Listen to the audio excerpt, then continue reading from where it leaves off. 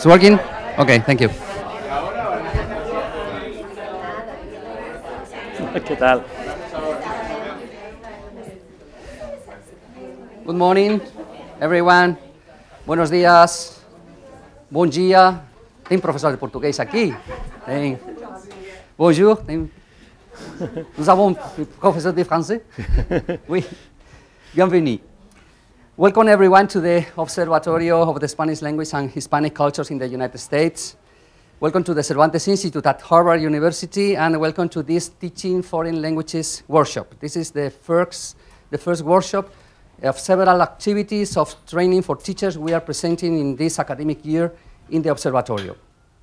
My name is Francisco Moreno Fernandez. I am the Executive Director of the Instituto Cervantes at Harvard University. I'm sure that many of you know very well what is the Observatorio and what we are doing here, but let me say a few words about the Cervantes Institute in the world and about the Cervantes Observatorio at Harvard University for those of you who don't know us yet. Cervantes Institute is a worldwide non-profit organization created by the Spanish government in 1991. It is the largest organization in the world concerned with the learning of the teaching of Spanish, and it maintains a presence in 44 countries and 86 centers devoted to the Spanish and Latin America culture and Spanish language. The mission of the Instituto Cervantes is to promote the teaching, study, and use of Spanish language as a second language, and to foster the Spanish and Latin American cultures throughout non-Spanish speaking countries.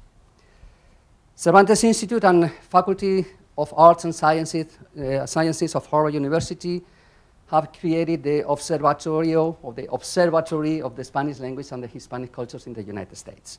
So the mission of the Observatorio is to create and execute a program of projects and activities for the analysis, the reflection, the discussion about the presence of Spanish language in the United States and its relation to the international sphere as a first, second, and foreign language. The program pays special attention to the contact of Spanish with other languages, especially English, to its presence as a majority and minority language in different environments, and to how this language is perceived by the speakers, especially as a factor of identity. The Observatory conducts analysis, studies, and reports concerning the social and linguistic state of Spanish language and its communities, and it is a forum for research, exchange, for debate among experts from Harvard University, from other universities in the United States, Spanish-speaking countries, and Spain. Furthermore, the Observatorio organizes on-campus and online seminars, conferences, debates, among other cultural activities. So, and also we organize teaching foreign languages workshops like this. This is about the competent teacher. We will be here until 1:30 p.m., more or less, and at 11, more or less also, we'll have a coffee break for having a coffee, some beverages, and some sandwiches right there, right here. And by the end of the workshop, we'll distribute a certificate like this, in which, like this one, well, you have to write your names. That's it, okay? By the end of the workshop. So we are very lucky because for this workshop we have Richard Bueno Hudson, who is not very easy to reach at all. Richard Bueno Hudson was born in Leicester, England. That's why Richard, and that's why Hudson. He has studies in linguistics at the University of Oviedo in Spain and Aston University, Birmingham in the United Kingdom. He has long teaching experience in the classroom of Spanish and English and as a trainer of teachers.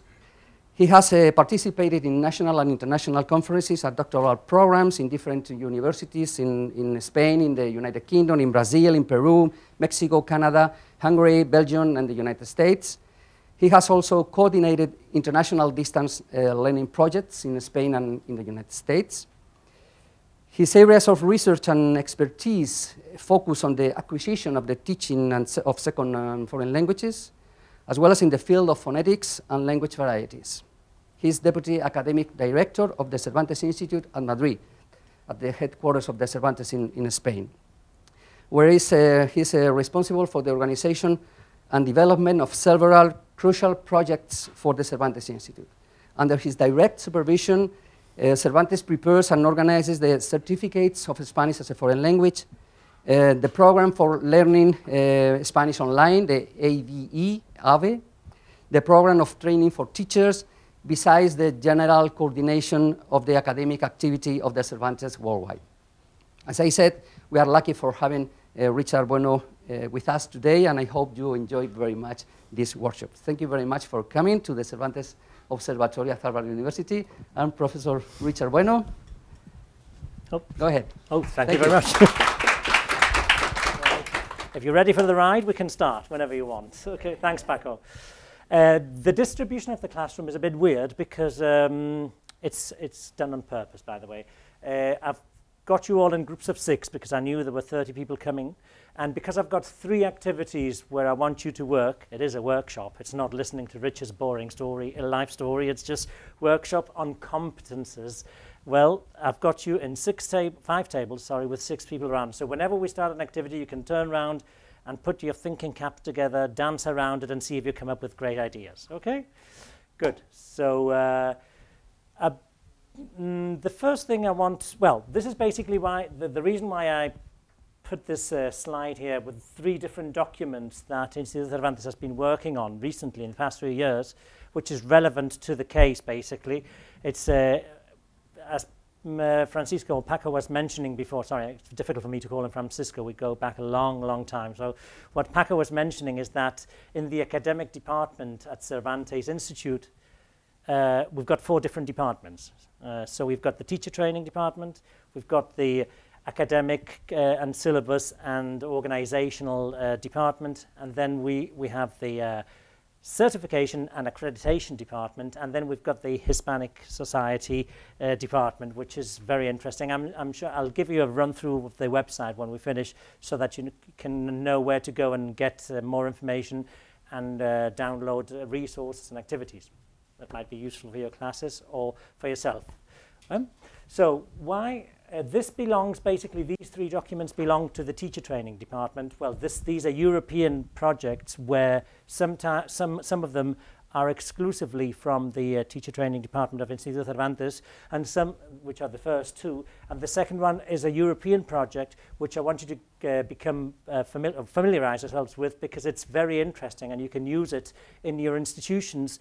Just that's the being the European profiling grid, which is very relevant to the case here, and which can give you a lot of insight and new views on the competency levels of the different teachers from the point of view of the institution, of the teacher himself, or the teacher trainer, if you want. So let's go back.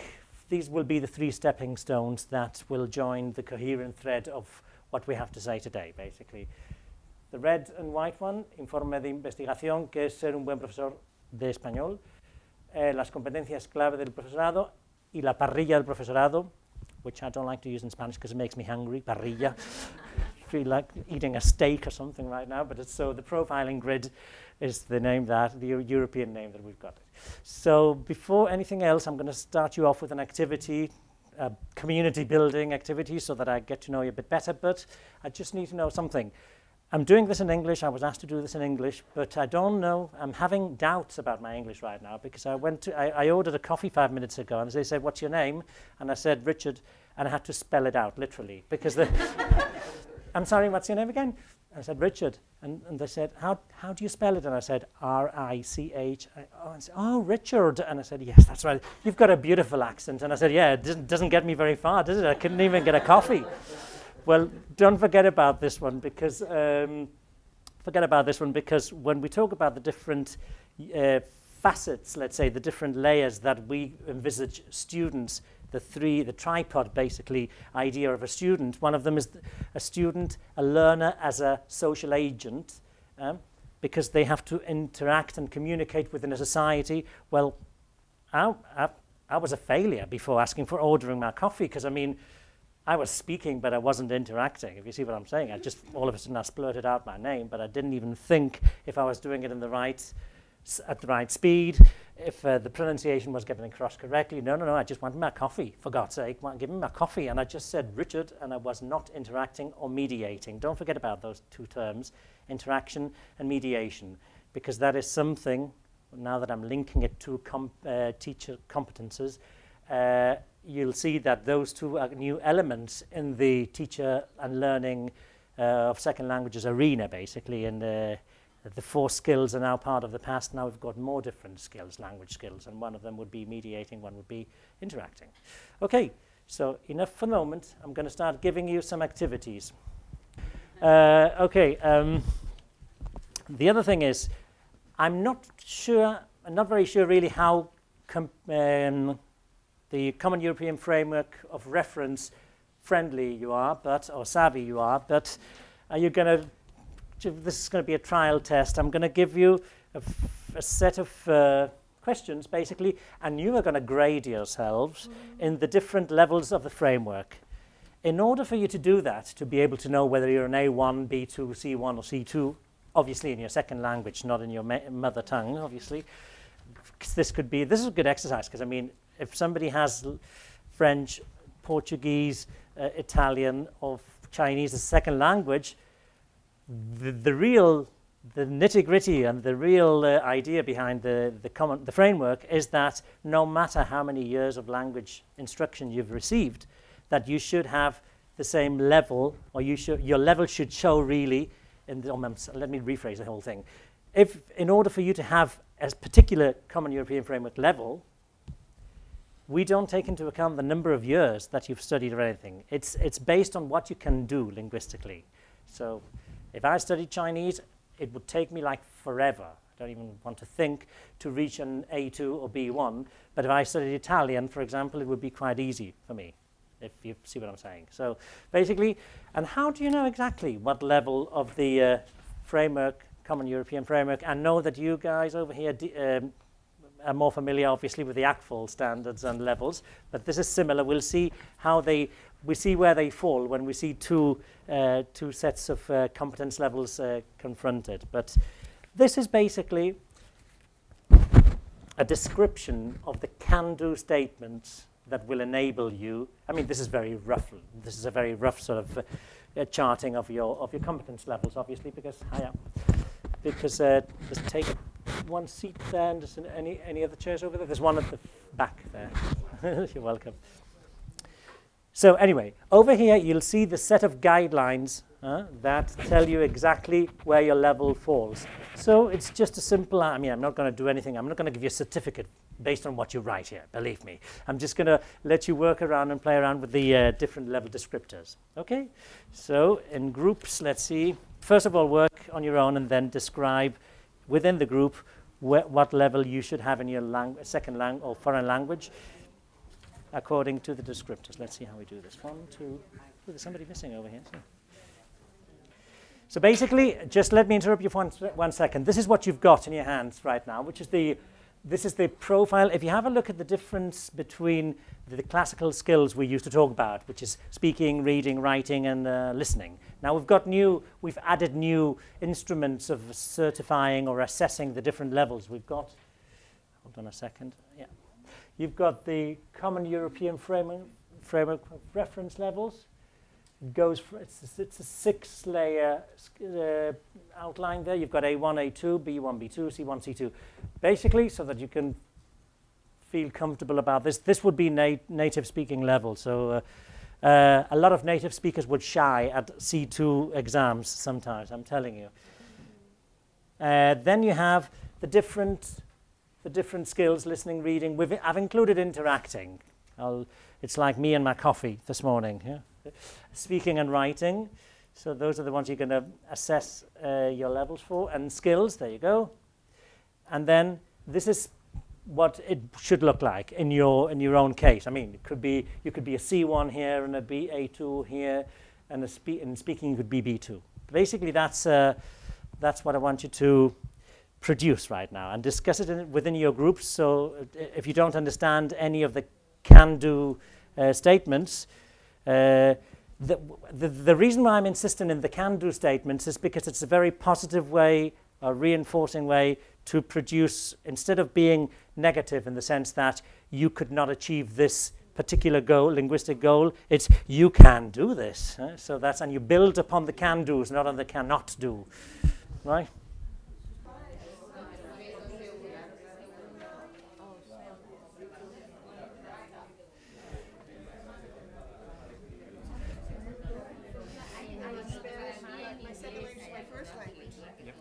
This is interesting. Like maybe my second language here, but I'm thinking even for your first language, your native language, you're getting familiar. Like even today, like you said, that getting familiar with the accent. Well, I guess, but that's kind of hard. I know. Yeah. Well, that's why that's why defining in detail a C2 level is very, very difficult. Very difficult. Because I mean, there's a lot of the higher you go on the scale, the more subjectivity there is there. Even if you have the analytical and the holistic scales to assess whether he's a C1 or a C2, it's very difficult. It's easier on these levels because you've got.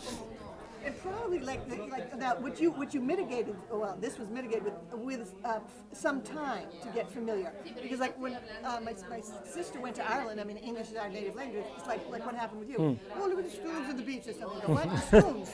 Yeah. Someone, because they were speaking English, but I couldn't understand. I know, them. yeah. So, but if with time you can, and you say, oh yeah, that? yeah. So that would. Of course, but I mean, when you assess somebody's competence level, you have to assess it at a particular moment. There's no sort of, I mean, it is good for improvement purposes. I mean, you still need to perfect these areas, these specific areas, but I mean, that's what assessment is about. At this moment. Okay, but no, she says, like she said, the stones on the beach. She said, what? And he said, the stone. So okay. That means within 2 seconds, just a clarification, then you understand. Yeah, but I mean, in an exam, I don't think you would have time to sort of readjust that sort of thing. But I mean, but that would serve. That's the useful and the positive values of examinations, for example, because in that sense, she would be creating strategies to understand. Okay, so she would probably.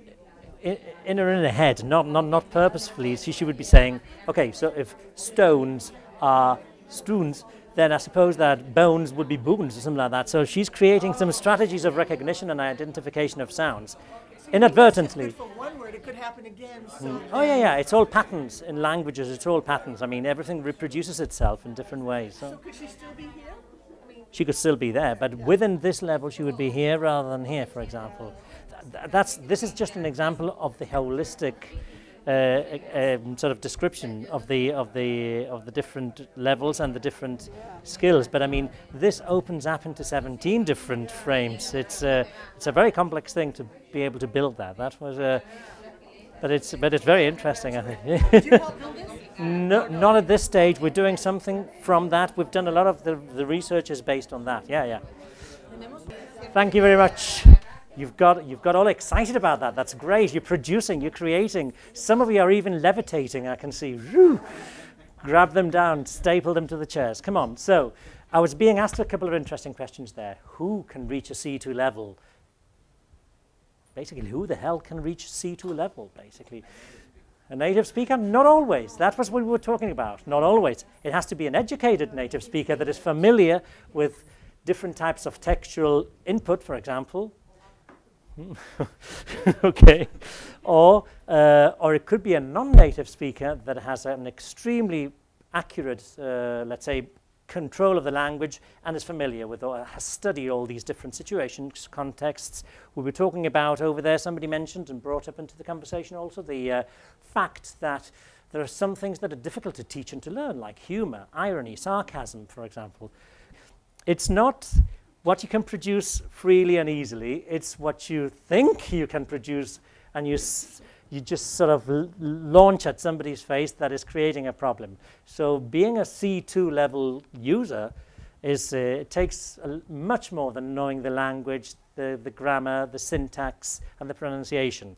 It's all the different things that are part of the teacher's competences, we'll see, that you need to master as well and work on. Are you with me? Right? Okay, so you've been working in tables. I want to hear some results of the differences in what languages you chose. And some snotty nose in one of these tables said, I need an extra sheet because I speak 5 foreign languages. And I said, oh, shut up. I said, but anyway, yes. Anyway, they'll pay for it sometime. Anyway, so what can anybody would you like to share your experiences on this? Does anybody want to be the first victim to? Okay, there you go. Everybody listen. Hello. No? No. Hello. So he's not a C2 competent speaker because obviously he can't even get his message across. It was fine. Okay, good. Hello. Okay, good. Is it working now?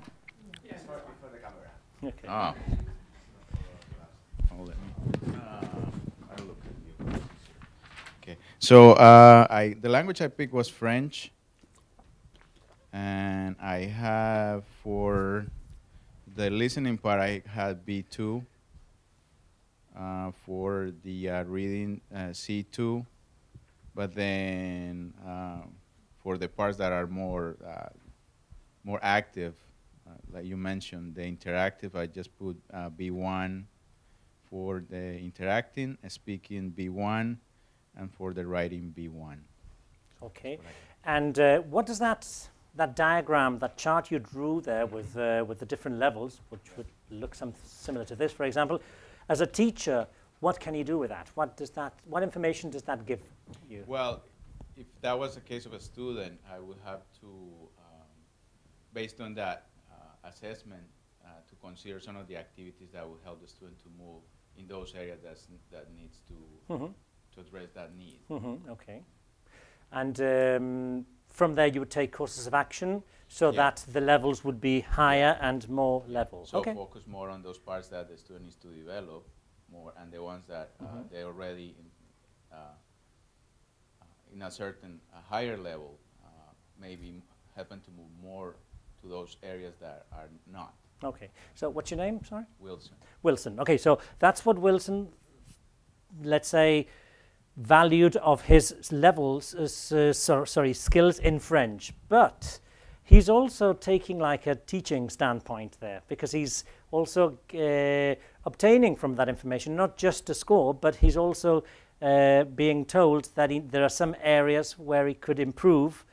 And if you think about that, when he improves those areas, you need somebody on the other side, which is a teacher, to guiding towards the, let's say, for example, to patch up what he needs patching up, basically, in French.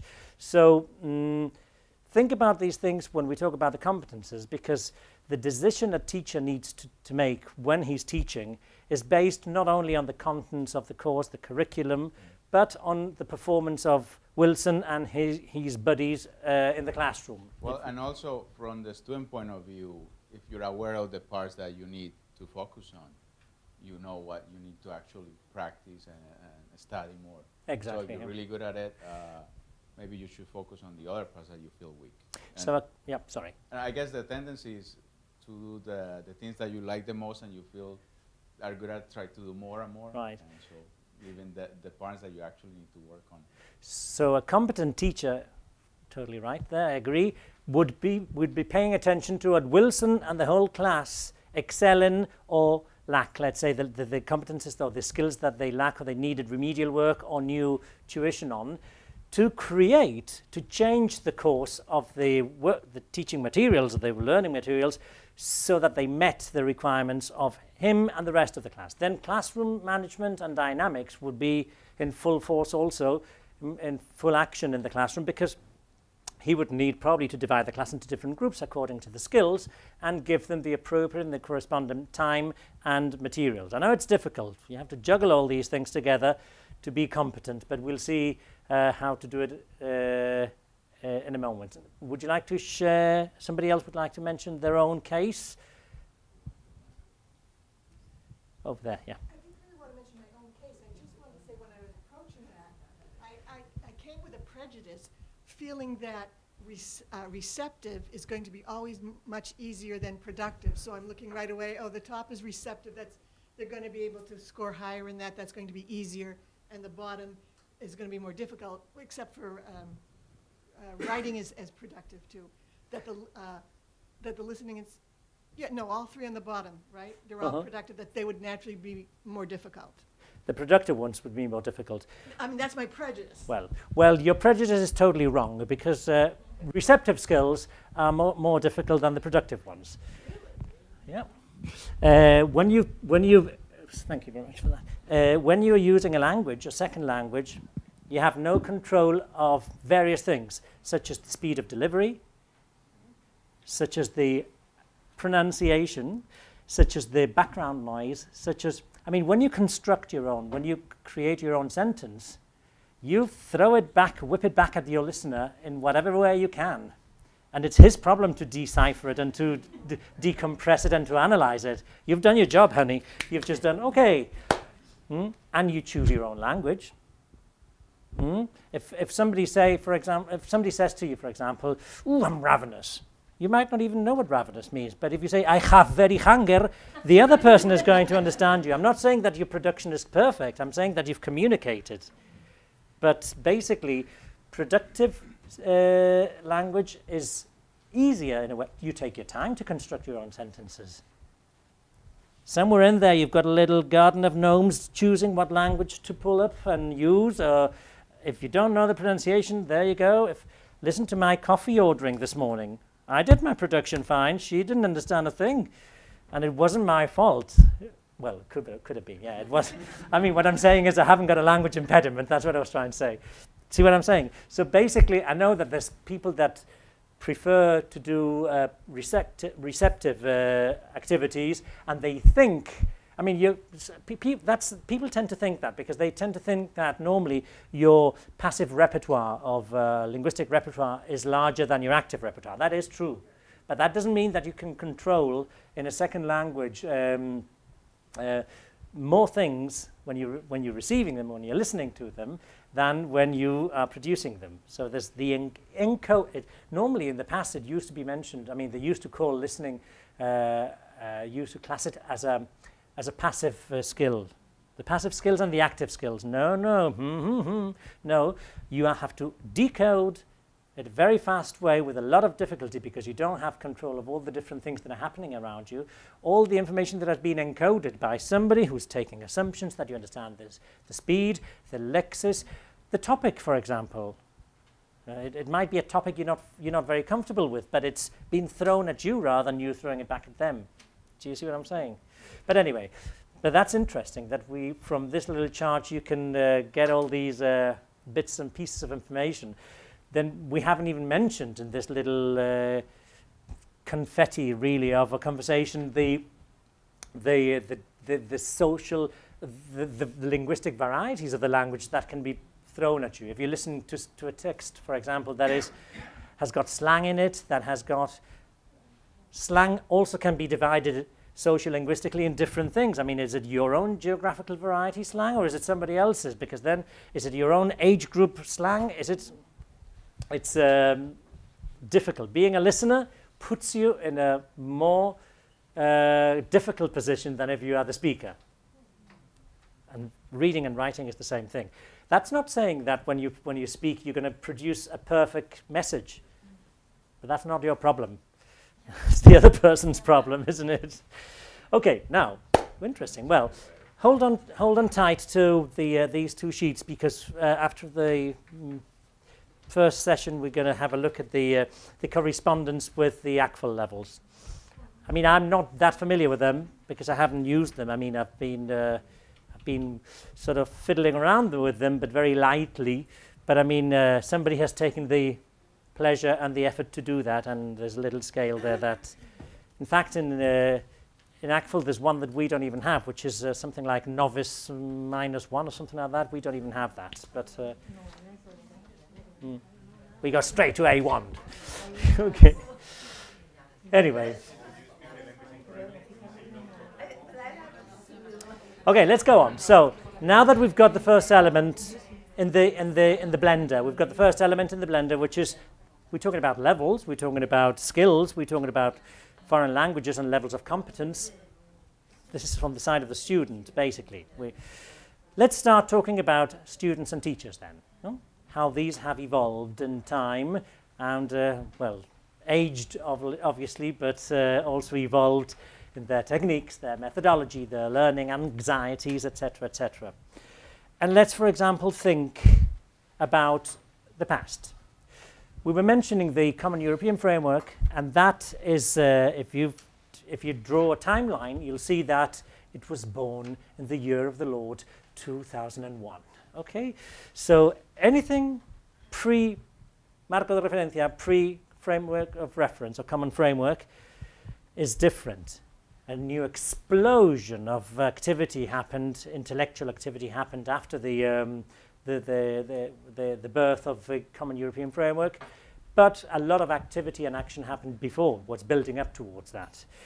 But what happened like 20 years ago when we were in a classroom and we had students, all of them looking at us? It was, couldn't even think about having them in groups, for example, having them say their own words and having their own opinion. No, no, no. Students were there to listen to the teacher, and the moment you entered the classroom, all you had to deal with was learning by rote all the lesson plan and the lesson contents and deliver it. And students would normally take down what you said and would follow you with the guidance and activities, etc. And basically what you had to deal with was with their attitudes or their profiles or their personalities. Have a look at this. This is 1978 from Modern English Teacher. So it gives you a snapshot view of what you would have in a classroom, for example. You would have the troublemaker. You would have a perpetual problem. You would have, I'm going clockwise, the sly one, listens and only speaks when spoken to. Those are quite annoying too. Mr. Know-it-all. You can get rid of those easily. That's easier. Okay, the clueless chatterbox. I'm just too shy. Don't know, don't care, and what? Please don't insult me. It's far too easy. The classy yes, but. Okay, well, these are the problematic students you would find in a class. And that really was a pain. It interfered with your teaching. Why do I have these people here? I want A students all over the place. Why do I have, well, this is what you found in a classroom, probably. Okay? Now, as time evolved, you see situations similar to these, right? Everything has changed. I've just come back from I had to give a lecture in one of these, one of the master degree courses we've got in Spain, and honestly, I couldn't see a person's face. All I could see was this, the heliport and the cover of the iPad or the computer, and it's really quite disturbing because it's my problem in this case. It's not their problem. They're doing their own job correctly. They're following in the new tendencies and the learning styles, and they've adapted themselves very well. It's me that I'm an old fart that sticks to the old techniques. That's the thing. So what do I have to do? I need to be competent in those skills. Ooh, we're getting competences already. I need to be digitally savvy, for example. And I need to be familiarize myself not only with my iPad and my iPhone and all my devices and how cool I am. I'm one of the gang because I deal with these things. But I need to start teaching in this way.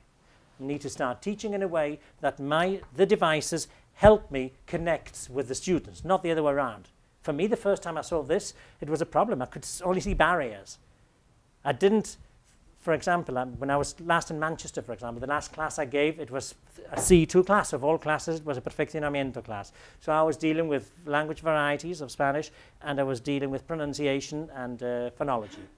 So what happened? It was the first 3 sessions were an ordeal. It was for me, not for them. They were having fun. I was teaching adults, by the way.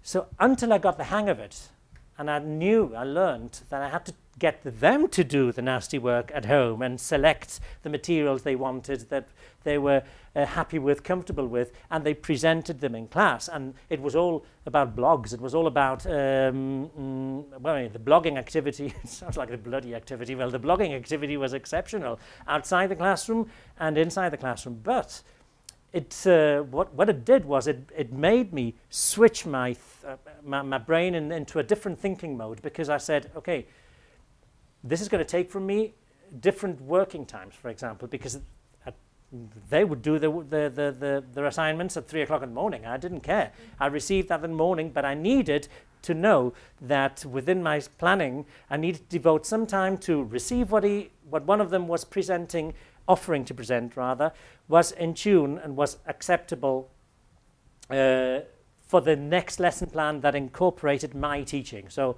he would be doing some, let's say that we were talking about, for example, Colombian variety of Spanish. They would decide what to choose from YouTube, from a commercial or from a film. They would analyze it according to the structures and the instructions that I had given them about the specific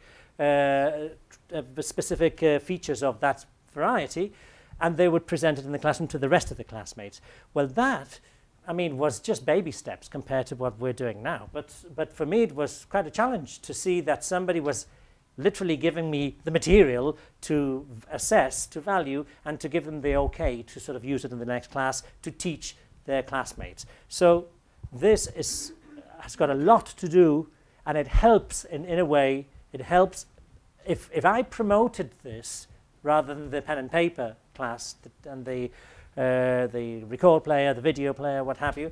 To me, it helped me sort of level down or iron out the, let's say, the attitudinal problems that we saw in the previous slide, because obviously they were part of the learning process. I was engaging them, another competence, I was engaging them in their own learning process in a way that they felt comfortable about what they were doing or saying, and it was useful for me because it all, at the end of the day, it helped me from not spending hours in front of YouTube and saying, acento colombiano, ejemplo de no sé cuánto, no? I was receiving all the information from them. Sometimes, okay, I have to admit that it wasn't this quite right, but it wasn't a true representation of what I was looking for, but I whipped it back like there's no tomorrow via email, so to their own letterbox, so they just, I saw, try this one, for example. This is a bit better to explain, with positive reinforcement and with, you know, all the tacts of the world and lovey-dovey,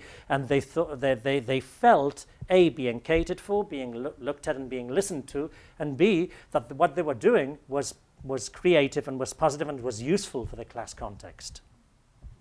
Does that make sense? Okay, so this is basically how the figure of the student has evolved, thanks to the Common European Framework. Why?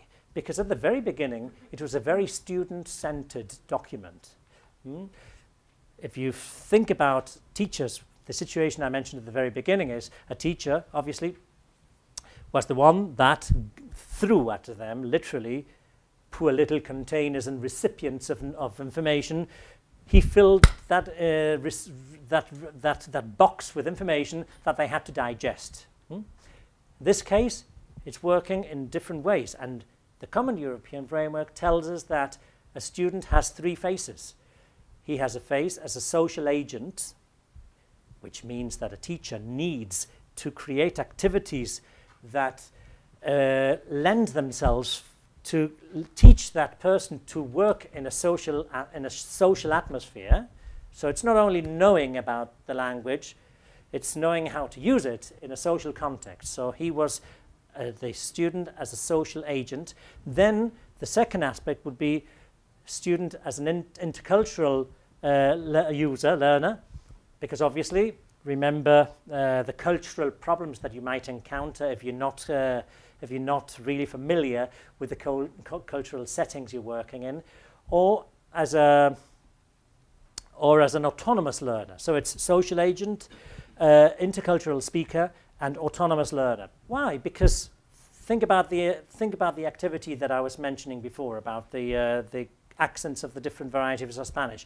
You have to involve them, engage them in their own autonomous learning, because you have to make them capable to progress when you are not around. Does that make sense? So, being autonomous, I mean, these are beautiful words: autonomous learner, intercultural speaker, social agent.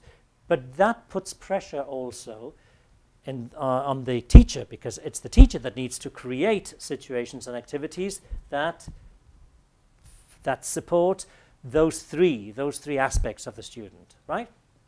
So these little terms are floating in the air. We'll catch them later in a bit, and we'll see what happens.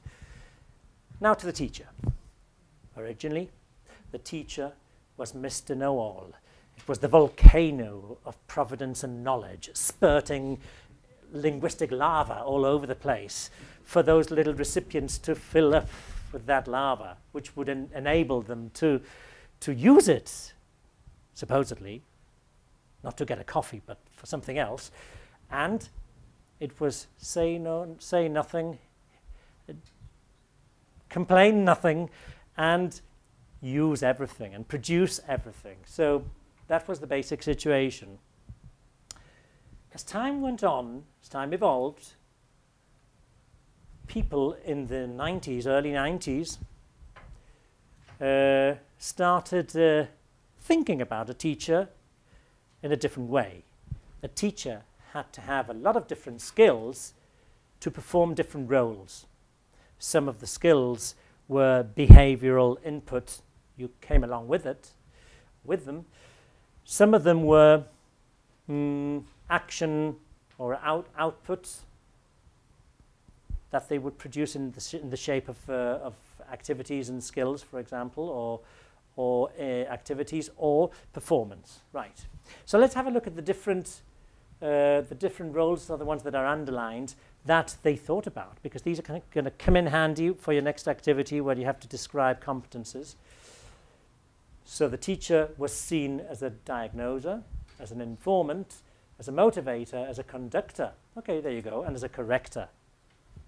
That's one idea. It doesn't have to be there. There could be more than these, but I mean, these are the ones they thought about. But listen, this is very interesting because they also think about personal attitudes and more sort of inherent to their own personality. Role types. We see the teacher as somebody who changes positions depending on the students they're talking to. The paternal authoritative figure, the maternal affectionate figure, or the fraternal permissive. Okay. I'll let you go this time because I'm too busy trying to put out a fire on this side of the classroom, but I mean, the next time I'll be a bit more authoritative than now, if you see what I'm saying. Okay, or for example, motivator, competence and confidence, language ability, etc., clarity of thought, different things. And they also mentioned what to do and what not to do, right? Don't ridicule, don't be sarcastic, etc., etc. That's not going to help the learning process at all, right? So, from being a person in the middle of a classroom where he literally threw at everybody, showered them with knowledge and information, now we see that a competent teacher needs to perform different roles, right?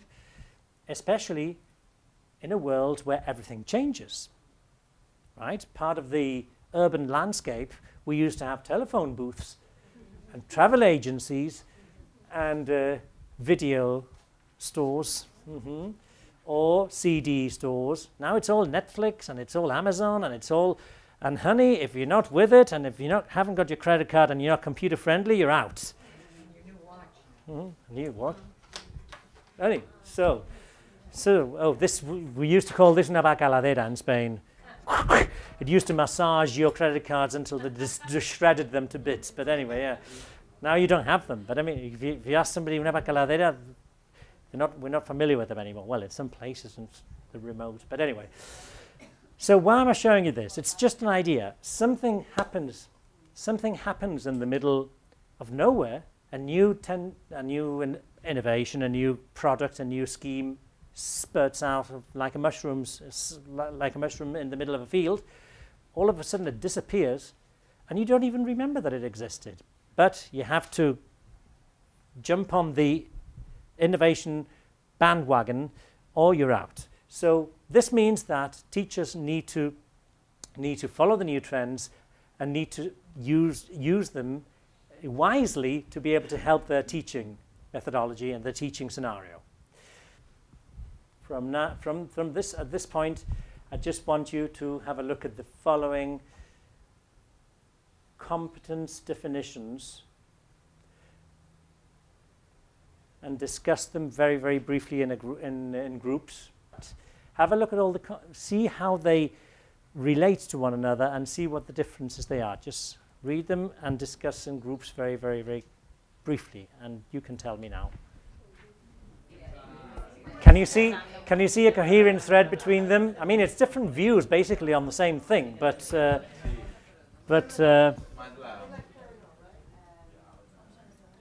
and the interesting thing also is, don't forget that the framework was born in 2001, And look, people were thinking before and after this, they were already sort of sponging around all the information and talking about it, discussing the different aspects. And obviously, everybody talks about their own story. I mean, when I show you the documents that we produced after all the research, for example, it's very Instituto Cervantes oriented. Obviously, we did all the research with our students, with our teachers, with our managers, with our directors, and we're talking about a specific document for a specific situation. This is totally applicable to everybody's situation. And these documents that we produce, which are all fully available online, you don't have to buy anything. That's an interesting thing I'll tell you later. They're all very good for you to adapt and implement. These are ongoing. I mean, new things will crop up and we'll be able to sort of insert them in the different competences, etc. That's why we hold not only us at Cervantes, but at the European Commission and European Union, there's work groups and focus groups and all sort of research going on all the time. So if you see this is the 2010 result or 2012 result of the research project. But in 2020, it'll be a completely different story. We will have developed on this. But yeah, let's concentrate on this one, which is the one I wanted to show you, basically, which is where where all our studies started, basically, which is the attitude to effectively face similar situations. Some people call them family of situations. Basically, it's having the skills ready. There's something, I'll say this one in Spanish because I like using this one, is el más listo no es el que más conocimientos tiene, sino el que mejor hace uso de los recursos que se tiene a su alcance. Well, basically, it's the same thing. It's once you've confronted or you've been faced with a particular situation, somewhere deep in your brain, there'll be a mechanism that springs out and that will tell you what to do because you'll make use of this skill, this experience, and this automatically. Well, that is becoming a competent teacher. What it means is being ready to use all the battery of skills and actions that you've already used for different things, applying them to a new situation that has resemblance to the one that you've used in the past. See what I'm saying? So that's why it's to effectively. That's the word. It's all the go. Effectively, yes. That the attitude to effectively face similar situations, face and confront, basically, and resolve, using multiple cognitive resources in a fast, pertinent, and creative way. Knowledge, skills, micro-competences, data, values, these are inborn, most of them. The rest are acquired. I mean, you might be as boring as anything, but you have to teach yourself to look lively in class. If not, you're out. Well, okay. And perception, assessment, and thought patterns. Are there any questions on this, or do you want me to carry on? Well, I just think about not just similar situations, but whole new situations. New situations? Yeah. New situations are normally made up of different bits of old situations put together in a different context, basically. And if not, that's another skill you need to do, what to do in an emergency case. You can either panic, like when my thingy went wrong, or you can either just pretend that pretend that nothing happened. And that's usually what happens in the classroom. Plus, oh, sorry. In the classroom, it's you're usually confronted to new situations. Yes, but normally if you think about it, deep inside them, they're all old, turned into new sort of situations because the person is new, probably the activity is new, but you've been piling up with your experience different ways of solving these problems. Maybe you don't even know about them. When we see the list of competences and sub-competences, you'll start saying, oh my God, I do this all the time. Oh, so that's called cognitive. Oh, well, you live and learn, don't you? Yeah, well, it's basically like that. That's the idea. Sometimes you do because it's inherent to you. It's innate, or you've got the skill or the hang of things. Some others you need to learn how to do them. There's no two ways about that. Okay. Well, different views on the same topic, basically, that help one another. So, the common basis of the framework. Why is it so important to us Europeans, and how do we make use of them? Let's see, when the little earthquake finishes, I'll let you know exactly what it is. Okay, it's a common basis, it's a framework with relevant information for everybody, all the different actors on the teaching, learning second languages stage and scenario. Okay, so it gives transparent and coherent information for competence level recognition throughout the whole world. Obviously, first European, but then it's expanded all over the world, because in some of the student exchange programs or university entrance levels, they refer to the A1 to C2 common European framework levels. So it's accepted all over the place. Because of the different layout of the actual document itself, it's good for students because they know when they dig their claws into it, they know exactly how to study autonomously and what exactly they need to know to become proficient in a specific level. It's good for course designers because obviously they need to know what to fill those white pages with if they need to be able to sell or market their produce or their products into the market of teaching and learning markets. It's good also for designing programs. It's also good for publishers and for teachers. It gives them strict guidelines. It never gives them orders. It just tells them, really, it bases it on questions rather than on statements. It really lets them know they set out about doing, and they ask questions about the learning and teaching process. They don't give them assertive statements. For governments, designing curriculums and curricula, and for examiners, designing exams and certification bodies to set the standards. Basically, it's good for absolutely every member of the language teaching community. See, so that's what the framework says in the introduction. We have not set out to tell practitioners what to do or how to do it. We're raising questions, not answering them, which is a very comfortable way of saying, yeah, you've got the information in your hand, but really I'm letting you know and under the counter what to do. But it's very good because it defines in different grids and charts. That, what I gave you at the very beginning, is just a simple sample of the holistic chart of the can-do definition statements. But really, if you start opening the book, it's never ending if you read everything thoroughly, because it's so information-packed that it's amazing. Let's see. So it's a common basis for language teaching and assessment, without imposing. That's another good thing, that it doesn't tell you what language methodology or approach you need to take, as long as you reach those can-do statements, as long as you're comfortable with those statements. It's good for benchmarks to chart the progress, because it's the same levels, and for institutions can set out their own graduation targets. And it also bridges education systems and employers across Europe and beyond into the international arena. So basically, that's the main purpose of the framework. Not only, it's interesting the way the name of the actual document is the Common European Framework of Reference, and then it's learning, teaching, and assessment. So remember at the very beginning that I said that it was very learner-centered at the beginning. Now, after 2006-07, everything started being more guided towards teachers. The teacher portfolio, the student-teacher documents, all the teacher training documents, the European profiling grid for teachers of languages. So now we're covering, it's like a tricycle. If you get rid of one of the wheels, you'll tumble and fall. You need to make sure that everything is balanced. So let's see how it works.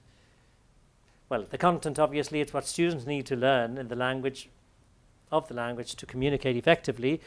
Those competences that need to be deployed and need to be built up, like anything to do with knowledge, skills, and attitude, which activate strategies and get you to use the language in a social context after you learn it. So it's like a wheel.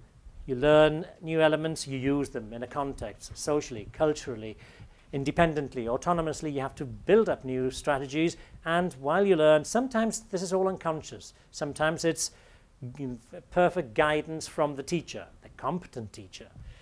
And everything has to be done through communicative activities. If you have a look at the different communicative activities that framework mentions and works with, it expands on the traditional 4 skills of the language. It's listening, it's reading, it's writing and speaking, but it's interacting and mediating. If you look, for example, at all the certification samples in Europe, if you look at DELE, our diploma, the Diploma Español como Lengua Extranjera, originally it was all about the 4 skills, and then we started introducing, now we don't see escritura o lectura, or we don't see oral, expresión oral. It's always expresión e interacción oral. It's always expresión e interacción escrita. So we need to see the interaction and the mediation factors in action. If not, you would just be talking to yourself in front of a mirror with no disturbance from your interlocutor. It would just be you talking, which is okay for a madhouse, but I mean, anyway, in the real world and in the daily life activities, if you want to get a coffee, you need to pronounce your name properly, remember. Okay? So really the competence levels are good because everybody needs to know exactly what the target is to accept it and recognize it. Useful for recognition of achievement. Okay? If we go back again in time and we'll have a look at the 4 different skills, it's quite a different story. Whoops. See? You've got the spoken language. That's the speaking and the listening. And then you've got the written language, which includes writing and reading. And then, my dear friend, what's your name again? At the back? Yeah. Anne. So you've got the receptive skills and you've got the productive skills. Again, remember, unless anybody wants to fight and wants to claim anything contrary to what I said, receptive skills are more difficult. Thank you for agreeing with me. Okay. Let's see the dimensions. How does this materialize or crystallizes into a document? I mean, how do we put these together? Well, we've got the vertical dimension and we've got the horizontal dimension. It's got 6 levels, as you remember, I mentioned before. We've got breakthrough and way stage. Those are A1 and A2. So that would correspond to the basic user. Then the independent user would be threshold and vantage. And then effective operational proficiency and mastery would be proficient user. And then sideways, you've got all the different skills and competences and strategies that have not been described here because obviously I don't have time, space, or I would need 3 boards to sort of split into coherent sections all the different competences. But this is basically what it would look like. Which is basically what I gave you before, but in a smaller chunk on the horizontal and the vertical dimensions of the framework, the scales. This document you can also download. That's what it looks like. And this is what it is, a common framework to teach 2nd languages. Originally created for 47 countries of the Council of Europe, which is divided into 6 levels, which provides a basis for the mutual recognition of language qualifications, for teacher training, for language learning, for everything. Each country drafted specifications for their own language. This, remember, the blue one was 2001. And the outcome of this work, it was translated by us, by the way, into Spanish in 2002. So 2001 it was created. 2002 Instituto Cervantes translated it into Spanish, and the outcome of the work was known as reference level descriptors, the work that every single institution or in different languages produced. They expanded absolutely everything. These were a bit more basic guidelines as to where things should fall, and then we at Instituto Cervantes extracted and pulled out all the significant bits that were just vaguely mentioned, and we typified everything in writing, and we created what we call el plan curricular del Instituto Cervantes, which is the following. So the reference level descriptors for Spanish, A1 to C2, were developed by Instituto Cervantes. We were the first. I'm have to say proudly that Cervantes was the first institution to create this into their own language, because what we did was this document, which you can download also online. I'll show you the links later on, and it was basically the explanation of what the Common European Framework was giving, the guidelines they were giving. We created absolutely all the specifications for the different levels for learning and teaching, right? This is what it is, basically. 2,000 pages, 3 volumes, 6 levels of progression. It's a brick this size. And this is what it's useful for. I mean, you can use it for curriculum development. Institutions and government use it for certification and recognition of accreditation. School boards also. In the classroom, you orient your classroom techniques for the specific level following all the different guidelines. Textbooks, portfolios, resource materials, international language credentials or recognition, then for teaching, for learning, and for professional development. By the way, this is the website where you should go to download the text. We'll let you have this later. Council of Europe.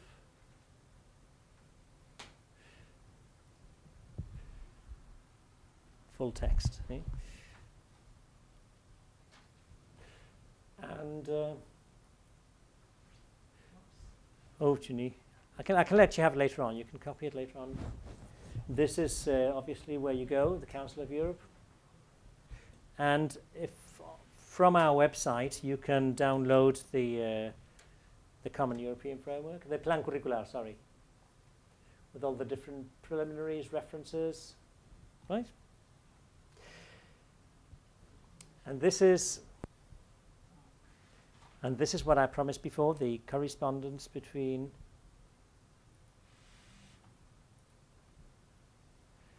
the actual levels and the Common European Framework levels. See if that makes sense to you.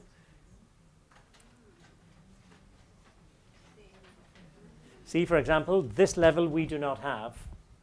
We start here. You've got novice low, which makes a lot of sense, but it's a different way of structuring.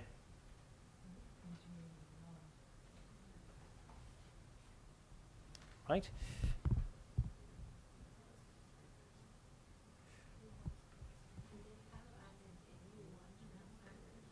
ACFL has a new one. Oh. Distinguished, that goes further up or what? So it's C2 plus or something like that. Recent. Okay. Good, good. I need to look into it now. So you mean that means that you're a genius basically in the in the profession. Okay. So they've got 8 levels then, 2, 4, 6, 7, and then 8 with a new one. I'm being told that ACFL has introduced a new level which is distinguished, which would probably fall here on the C2 plus, right? Ooh, interesting. Okay, so I'm just going to show you one more slide. I'm going to change on to do the preview of what we're going to, well, the presentation of what we're doing now, which is the 3 teacher training documents from Instituto Cervantes. We'll leave that for the second part. The research projects that you can also download from this is what we're going to be dealing with in the second part of the presentation of the workshop. In 2011, we decided that we wanted to run a research project called ¿Qué es ser un buen profesor, una buena profesora de lenguas? So it was interesting. I'll show you how we did it, what we did, and that led to the second document, which was the competences, the key competences of language teachers, which also interacted. We were then called or summoned to join the European team, which was led by Equals and CEP from France, with 11 languages. We're dealing with the same different institutions with a project called the European Profiling Grid, which was a way, it's an interesting tool to assess, self-assess, and really to promote different attitudes, different skills, and different futures for teachers of foreign languages. It was interesting. We'll have a go at this, and when I say a go, we'll try to have a go per se, because I want we're going to do it online. We're going to just run a little experiment online and see how we classified as far as our teaching levels, which is interesting. And all this is still a future project we're doing now. We're trying to create the certificate for teachers of foreign languages. What happened there? We couldn't create that if we didn't know what specific teacher specifications we needed to hold on to. And we couldn't build or write the specifications if we didn't know what competences teachers needed. So it goes backwards. So it's a bit of a domino effect of the different research projects that we did that are enabling us to produce this for 2016 because a lot of institutions are getting involved in the same project, so it's making it more interesting, but at the same time more difficult to get together to confront and exchange the information and trying to land on the same base when it comes to different aspects of competencies and what's the other one? And the specifications. This is the first. Remember, if you go back to the previous slide, let's go back. I told you that we ran a couple of experiments and research projects. This one was, what is a good teacher or a good foreign language teacher for you? And what we did was we had different work groups, focus groups, and surveys within our Instituto Cervantes network around the world, and it created havoc, I'm telling you, because we were clever enough to not only ask teachers about this. We ran focus groups with students, with our officers, administrators, and directors. So everybody involved, from the receptionist to the director to the head of studies to the students, had some say in the matter. So it wasn't just the teachers bullying the whole thing, the whole story. It was everybody's point of view.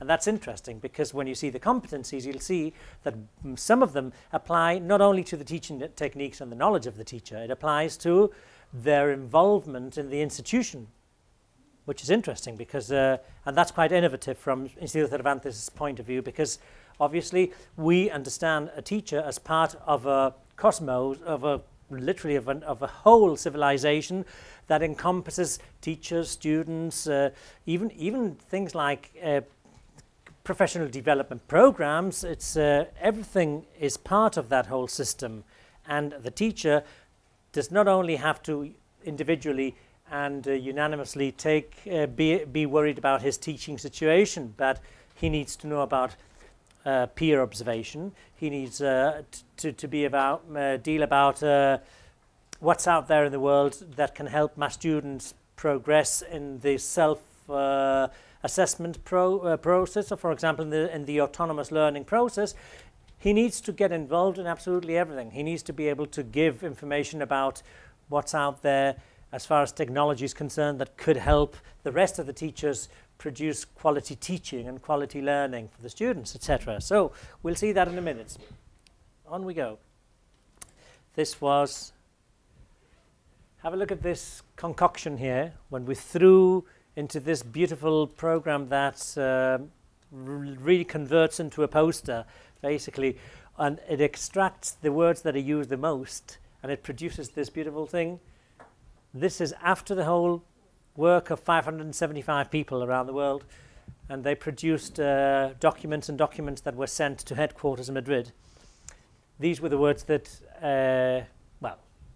came up the most. Creativo, desarrollo, personalidad, don't let it get into your head, okay? Docencia, cultural, oh yeah, that's me. Respeto, profesor, equipo. Who's there? Gestiona, buen, paciencia, organizado. Interesting. What makes a good Spanish as a foreign language teacher? Any ideas? Oh, everybody was talking 5 minutes ago. What's happened? What? makes a good Spanish teacher, a good foreign language teacher? Just start throwing ideas away. Come on. Someone who helps students to communicate. Okay, helping students to communicate. Good. Which means the interesting thing that we found out after the research is that every single statement of this sort is linked to millions of different things. So that means cooperation, that means following what the student is doing and where he's going right or wrong, sort of trying to hold on tight to the course of the classroom so as not to let the student she's mentioning go far ahead or fall behind from the rest. There's a lot going on there. Keep going. Any more ideas? Well, all those are great. Any of those, start with any of those. You know, patience. Patience, And okay. organized. I mean, again, why you organize, you know what your curriculum's going to be, you know what you're watching the time, it's going to get done, but you're patient and empathetic because you want to have time for questions. Okay, so there you're mentioning quite a lot of different things. It's like a collection of different things. You're talking about patience, which is it's a quality rather than a skill. So once somebody observes your class and they tell you, okay, I think you should have allowed for more time here for, or you should have been a bit more understanding when he said this abruptly. You should have. So being patient is a quality inherent to a lot of people. When you're not, you have to build it, or you have to acquire it. But you also mentioned planning. Obviously, you need to have, you have to be able to know when to skip certain activities that you had programmed, because obviously you need. If you do them, you're not gonna reach the end of the class with the objectives clearly covered. So yeah, different things. And what I notice is I'm not planned or organized, but watch my time. Then I become impatient because I don't have questions. Any questions? Okay. Okay. Classroom management and classroom planning and patience and being also flexible, really. You're allowing for flexibility to be in control of the class, not the strictness of what's written on a grid in a piece of paper, right? Well, the exam is a different story. Everybody knows they need to do certain things in an exam, and they're testing really different things. But normally when we talk about exams, we're testing whether you've covered or you've managed to control the different elements of you being tested on. I think you want to say something? I would also say classroom management as one who works with very young children all day long, only in the target language, only in Spanish, because they're learning maths and reading, social studies, everything. Okay. Classroom management, and my key to everything else is color coding. Okay. Color coding, okay. Color coding, and everyone has a particular group. Okay. Because you have to think on your feet with children who, for the most part, do not speak Spanish at home. Okay, so what you're doing is you're introducing different things here. When you talk about things that might sound loose or from the main point, they all connect. They all make sense. For example, color coding. What you're doing is you're trying to give an extra aid to students to be able to map out in their brains where things belong. For example, you're organizing ideas for them, okay? Some people might not be responsive to color coding. They might be responsive to whatever. I used to, for example, use sounds when I was teaching. Whenever somebody made a mistake, when I was teaching English and they couldn't, for example, they couldn't get hold of the difference between s and z, I would do the snake thing for the z. I would do, so when I did like this, they knew it was the s sound that was going wrong, for example. So those are the different techniques that you apply to your different competences also. So, and you also mentioned classroom management also, which is very important, obviously. That gets you to decide whether to use one technique or not, or whether to sort of use it more or less extensively. Anybody else? Any ideas? Whoops. Thank you. There you go. Well, we almost say this, but I think a good teacher is an empathic person who have the capacity of read what the students need, because some of them don't say it. So you have to read what they need, what they are the things that they need to know, or the thing that they are not understanding, then repeat it again. Exactly. So you're putting yourself basically in the shoes of the student, basically, and what you're doing is you are understanding what he needs. And again, this is a bit like the. This is again like my name is Richard in the coffee scene before we mentioned, because I was just not paying attention to what she was understanding or not. I was just saying my little piece, and was not taking into consideration the student or the receptor of my message. Good. Since you've got the hang of it right now, we're going to start doing the activity, which is called What Makes a Good Foreign Language Teacher. First, I'm going to give you a piece of paper here, one of these worksheets, so that you can jot down your interesting ideas. It says, step 1, you can start passing it around. Yeah, there you go. It says, step 1 is individually think of 8 characteristics or qualities that define a good teacher and jot down your answers. Okay, second part of the exercise is, now in groups, discuss your answers with your colleagues. Try to reach a consensus as to what, and no fight, please, what 8 are the most relevant. See if they match. So there's will not be able to reproduce this song. So I think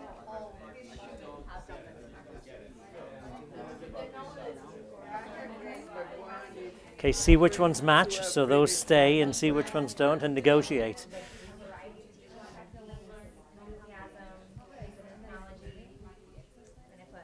Encouraging connections and comparisons of culture with the target culture to increase their interest, and then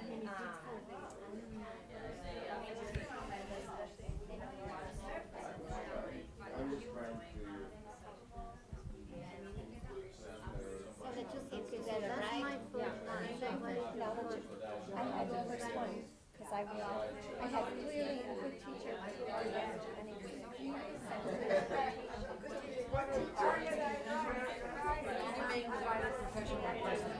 Okay.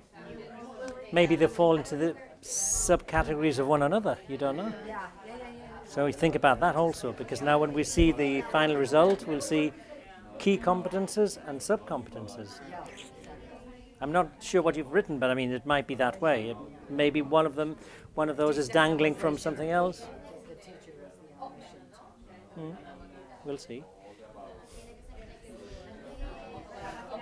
do have to be flexible. It's just there's a whole discussion on that. Even all that involves many things. As we said, many different ways.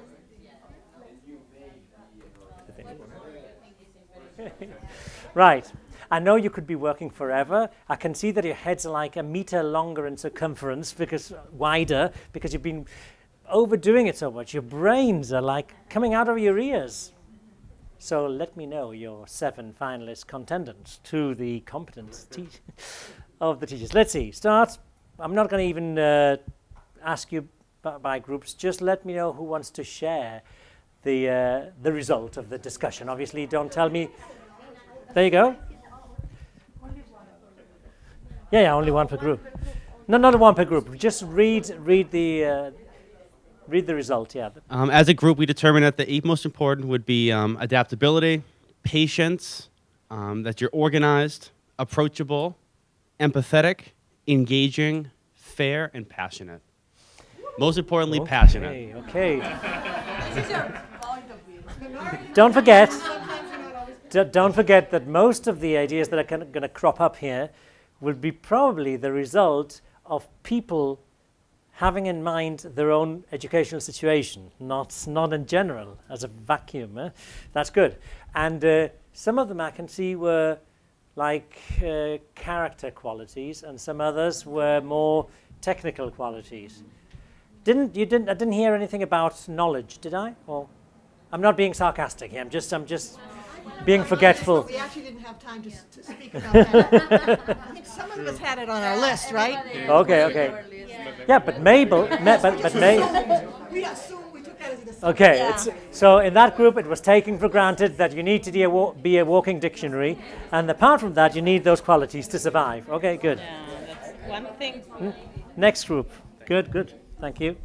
Thanks. Next group. So we also divided the characteristics into, we were thinking professional characteristics and personal qualities. There you go.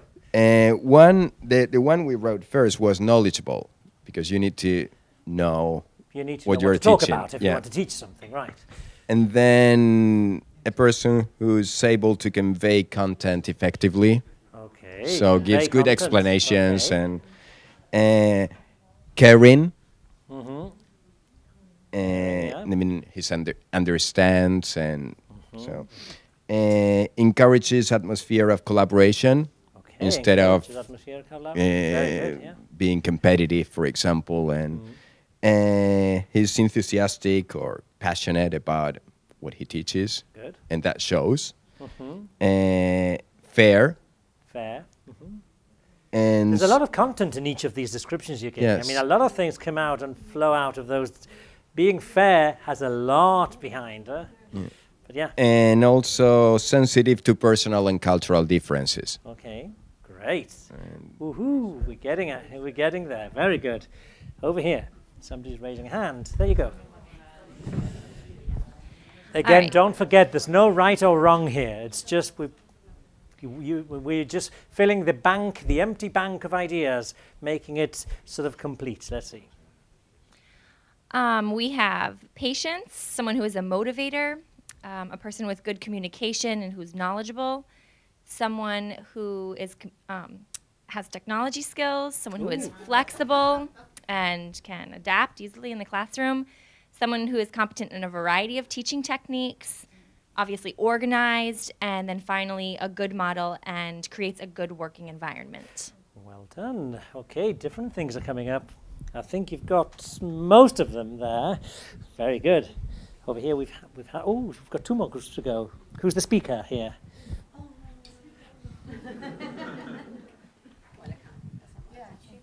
There you go. So we have been talking about the same as you have been talking, and an interesting discussion here was the difference about knowledgeable and communicator, because we were thinking that if you know a lot, but if you don't know how to communicate, that's something wrong. So this is the most interesting thing that we can add, and we agree with the rest of the group.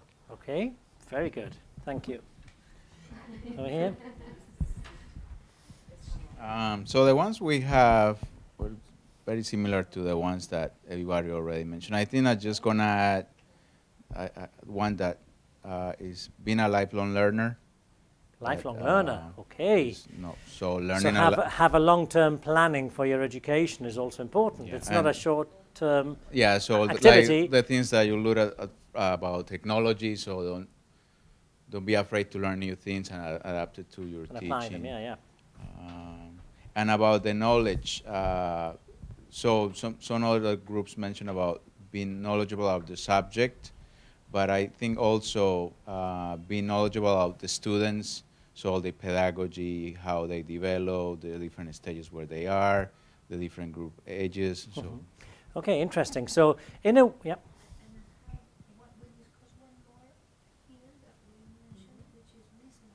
Oh, being a good listener.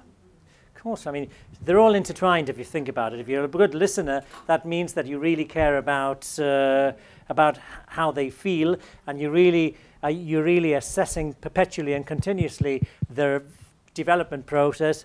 And I don't know if anybody's mentioned accurately self-development concerns about a teacher. Yeah, I mean they've come up, but it's interesting because obviously being knowledgeable and being patient and being caring, etc., don't last forever. It's like beauty.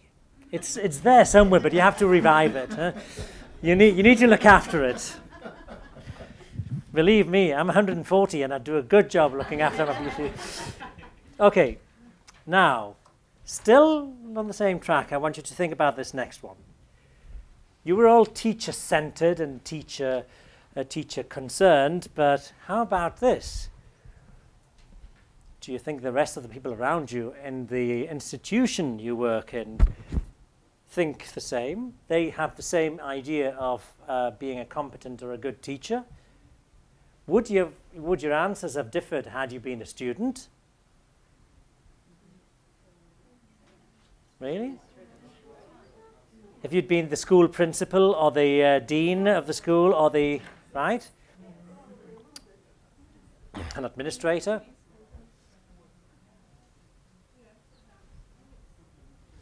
Were all these groups included in the leaflet that? Yeah, you'll see in a minute, yes.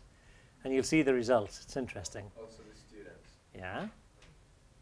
Okay, don't forget that we have adult students, but it's nonetheless problematic. I'm telling you, it's sometimes they know more than you. They don't have time. They don't accept criticism. I mean, there's pros and cons of having children and having adults. So it's an interesting result, you'll find. Okay, what makes a good teacher of Spanish as a foreign language? The three stages, the design of the research. Then we'll talk about the data collecting and the results. Okay, so, and don't lose track of what you've written, because we'll go back to that. So the tools and participants, as I said, I mean, we have 575 people involved, teachers, students, non-teaching staff, external experts, and we brought into the focus groups, we brought in some experts in the language learning and teaching world. The Los Gurus came in to give their solemn opinion about what we were doing. And then we have qualitative research tools such as focus groups, tasks for teachers, and tasks for students. Basically, this was happening. You'll see the different parts of the world where this took place, which was quite interesting. And they were all thrown the same question on their plate. What makes a good Instituto Cervantes teacher? Okay, so let's see what happened. We also simultaneously had, in the focus groups, they went on forever. It was only 2 hours, but it was so exciting that they lasted for 2 hours. But 39 people from 14 different centers in 4 focus groups were discussing simultaneously the same ideas. No? And there you go, in answer to your trying to answer your question. Non-teaching staff from the main office, from human resources and from academic staff, external training experts and heads of studies. So obviously we're going to get something weird from the combination of aspects that each one of them thought was more important. We also had group tasks where teachers and students were together and where they were in different places interacting and trying to answer the same question. And the 5 main categories that you'll see in colored boxes are the ones that cropped up. Basically, that was the basis for our next study.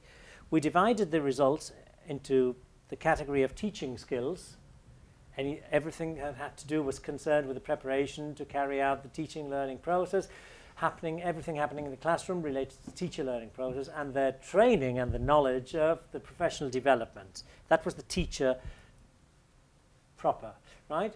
Then personal characteristics were very important to the whole group. The personality, personal qualities and attitudes, team working skills. Team working skills, I mean, that's no good if you're trying to do some peer work and group work with teachers, not only with students, with teachers. The team working skills were related to their work within a professional team, outside the classroom, with colleagues, bosses, and the profession in general. The next one was commitment to the institution. That was also very important, related to the commitment and the sense of belonging to the center and the institution, the center network. And last but not least, these are the groups. Some people over there in a group were discussing different things. I pointed out maybe you're talking about the same thing, but one could be a key competence, the other one could be a subcompetence. We'll see. Cultural sensitivity, related to their knowledge, abilities, and attitudes regarding the culture of the country where they teach. Right. Can you more or less see where they would fit, the ones the 8 you selected? Do they all belong to one of these 5 categories? Could they? This was again, remember that this is a cascade type of domino effect type of research. This was the first one. We were just trying to figure out what's a good teacher. Then we built up the competences from the being a good teacher results. Okay, so what did we do here?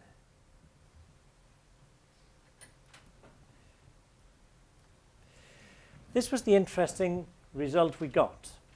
That's what teachers agreed on. This is what students did. So this little lilacted, little sort of purple thing, box, is the teaching skills. So for teachers, 62% of the effort or the interest had to go to their teaching skills. Personal characteristics was quite important, 20%. Then you've got teamwork was 7%, and institutional commitment to the institution was 6%, and cultural sensitivity was 5%. Don't forget that these teachers are all teaching around the world. So some of them are in New Delhi, some of them are in Tokyo, some of them are in Sao Paulo. So, so obviously it's not that relevant if you're teaching in Italy, for example, being Spanish, for example. But it is relevant if you're teaching in Nairobi, for example, right? Where you have to hold back certain topics, certain things, when sometimes people come to class with a different disposition, different attitude, or they might belong to a culture where you don't do anything at all. You expect to be fed everything and there's no effort on your side as a student. You don't know. There you go. Students, did that differ at all? Let's see. They thought that 50% of teaching well, we should go to teaching skills, but they gave a much higher value to personal characteristics and personal, the attitudinal type of aspect of the. Would that make sense in your context? Yeah. At the end of the day, they want a cool teacher, don't they? But yeah, some people have said. I don't know. Okay, so team working skills and cultural. I think this is a better way of looking at this. Look. Now you've got the three agents in action. The lower row is the administration and non-academic staff. This is what they thought. Let's analyze this carefully. Students thought this. That's the teacher's point of view. So they all gave the preeminent importance, or the most important weight, to the teaching skills. A teacher needs to have teaching skills. Kind of makes sense, doesn't it? Yeah. But personal characteristics, teachers didn't find it as important as students and administration and staff. I wonder why. Why do you think so? Why do you think that teachers didn't give it so much weight, or as much weight as the other elements selected? Something you can't change? Or you don't know that you're like that, maybe, well, I don't know. It could be because it's self-reflected, so it's more difficult to, when you're analyzing yourself, the other characteristics. In the other case, it's the students and the administrator reporting on the teachers. But when you're self-reporting on yourself, it's more difficult to realize. Okay. It could be that they're more dependent on us. Be kind, be fair, be patient, be nice, and we're not as dependent on them. All right. In other words, you've got the upper hand, right? Okay, what else? Anything else? Teamwork skills. Teachers are more concerned about this. Students really. No. It's not. It's they don't value that the teachers work in teams as much as they do. They don't really care, do they? It's they don't even know about that. Teamwork, and what's that? Having fun? Good. Okay, commitment to the institution. What the hell? I mean, you're my teacher. You are teaching in this inside of this building, but I don't really. They don't. But this is because they don't know really. Because if they are doing let's say a 4-year course, and the next year they get a different teacher that has different skills and different attitudes, then they would be worried about that, because that teacher would have been trained following certain characteristics and would be involved in the institution, and there wouldn't be such a hard transition between one to another, if you see what I'm saying. Yeah? They would feel as comfortable as they did with the previous year's teacher. And cultural sensitivity, administrators don't find that important. Okay, so after months and months of study, this was the result of what is a good Instituto Cervantes teacher. We really had to put in the blender many, many things to get this.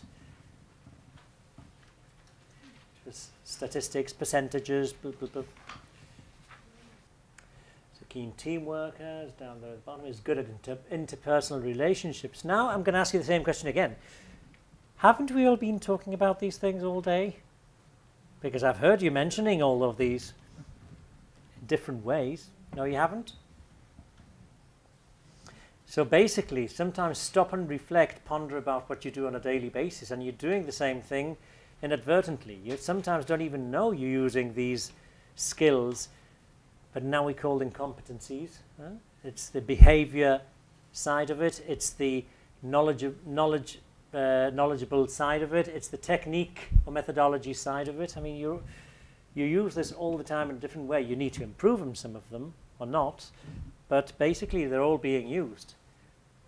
Now we can be hired at institutos. Wait a minute, you still haven't finished. That is what is a good teacher, but now from research results to foreign language teacher key competences. This is the second document. Now we're going to turn that into competences. You're still not hired yet, Wilson. You need we'll leave that for later. Okay, so las competencias. Again, you can download this from the website. And this is the categorization and classification of all the key competences and the sub-competences. So we've got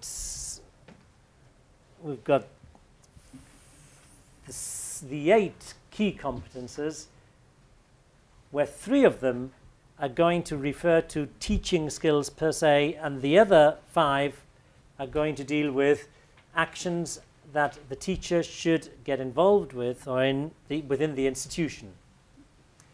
So setting up learning situations, engaging students in their own learning process, assessing students' learning and performance, facilitating intercultural communication. I'm quite happy because I heard in different groups all these things have cropped up already. So developing professionally as a teacher within the institution, managing feelings and emotions at work, taking active part in the institution, incorporating technology at work, incorporating and using, right?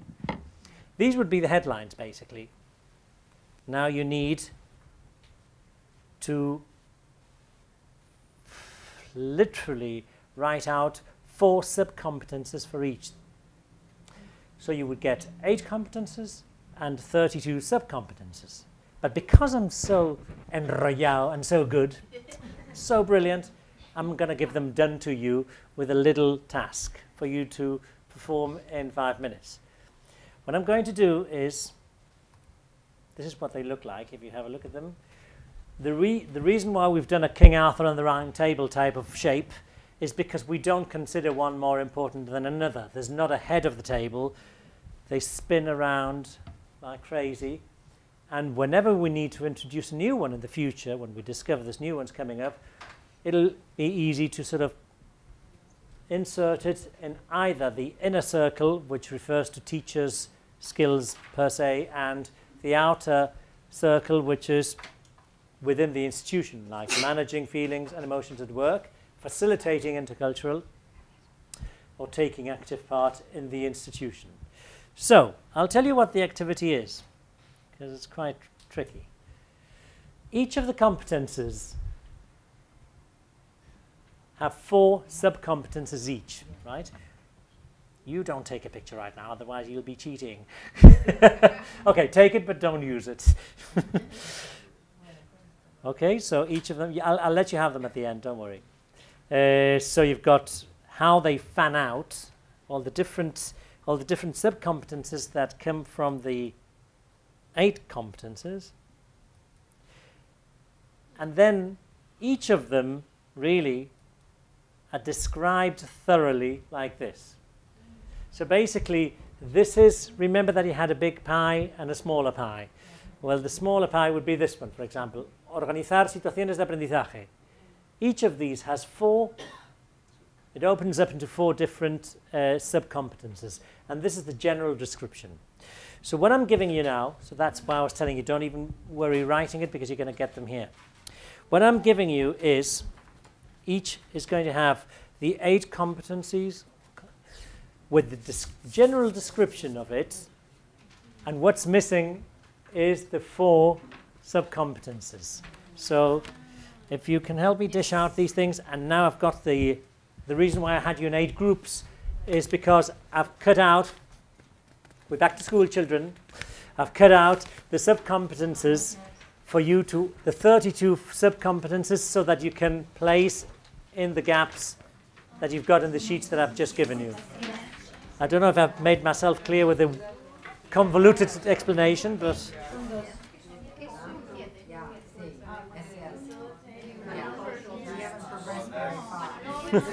it's too small. I know, we're trying to.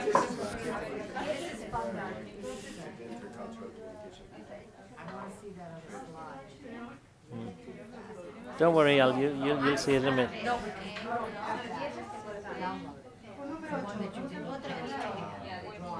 Yeah. What do you mean I don't have it downloaded? No, but you can. No, but I can let you have the slide.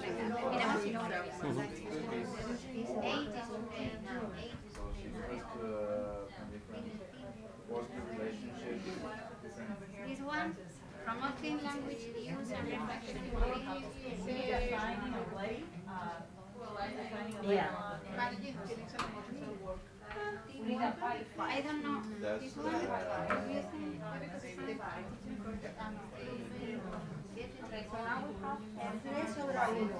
y en 4 falta 1.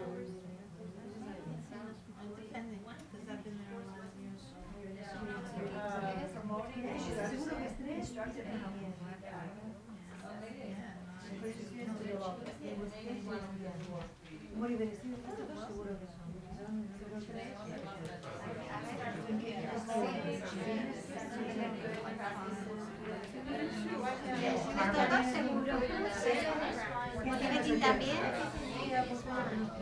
Y por aquí estos sí, son estos.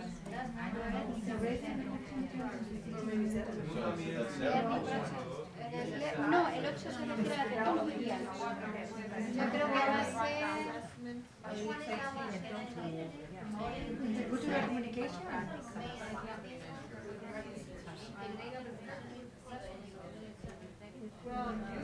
Habla de integración, entonces a lo mejor sí que puede ser el 4.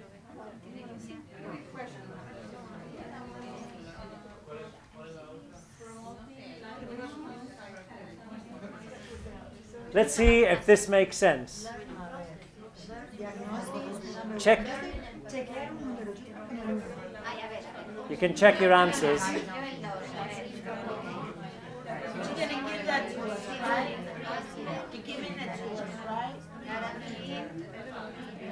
Don't worry copying everything down. It's in the website anyway. It's, you don't... Where is it? Bingo! Bingo, yeah. When you download this, it'll be all explained here, and each one of them will be fully explained.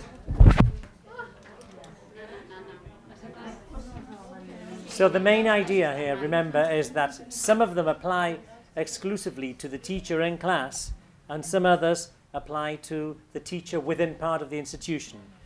So even when it says using and incorporating technology, it doesn't only refer to the person in the classroom using a computer. It means using that technology to communicate transversely with the rest of the class teachers, or the institution, or even using it from home and promoting forums, promoting all the activities that are interconnected.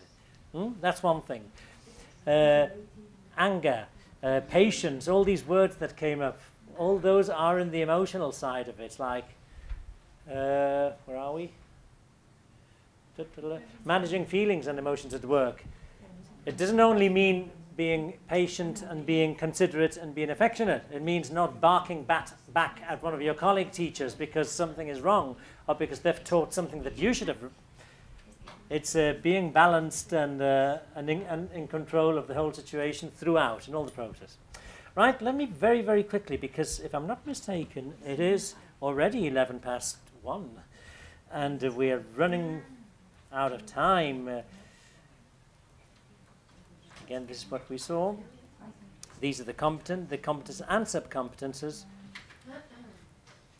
And these are the two documents that we've seen. Remember that you can download them. The first one would be what a good teacher is, and the second one, the key competences. This will lead us to go on to our next project, which is the teacher standards to build the teacher certificate. You'll hear about us soon. Coming soon. Coming up in Cervantes. Okay, so that's what we've got. And now, very, very quickly, I'm sorry that we haven't got like 16 more hours to talk, discuss, have fun, go to that lady in the cafe store and say, my name is...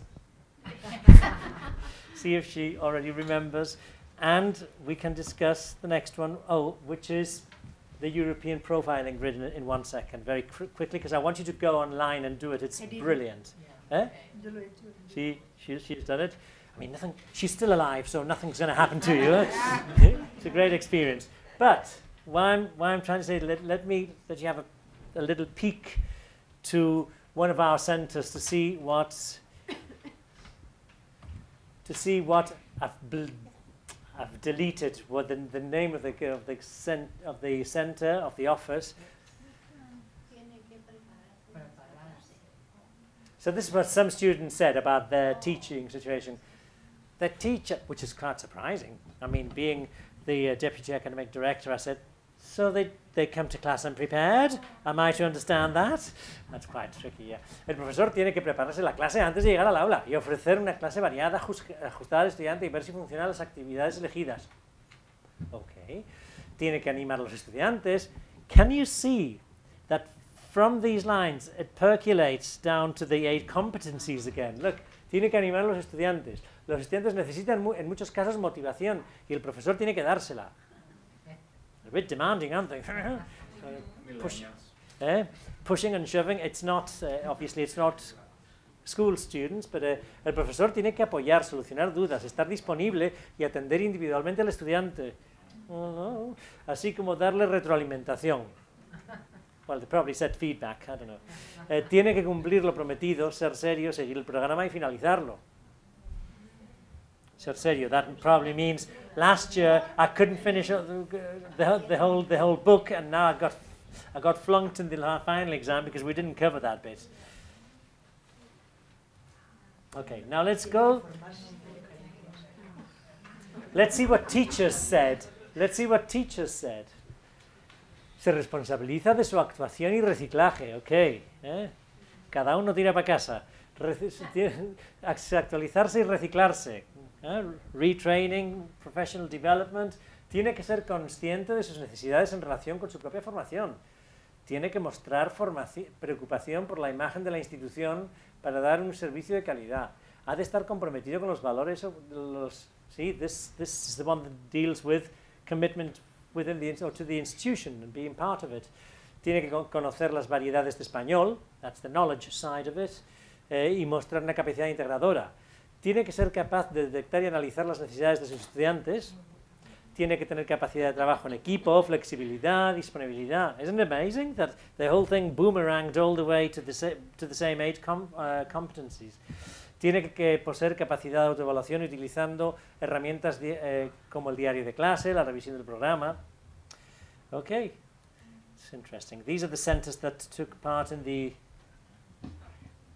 So it's a motley collection of centers from all over the world. It's not just the one in Europe and that's it.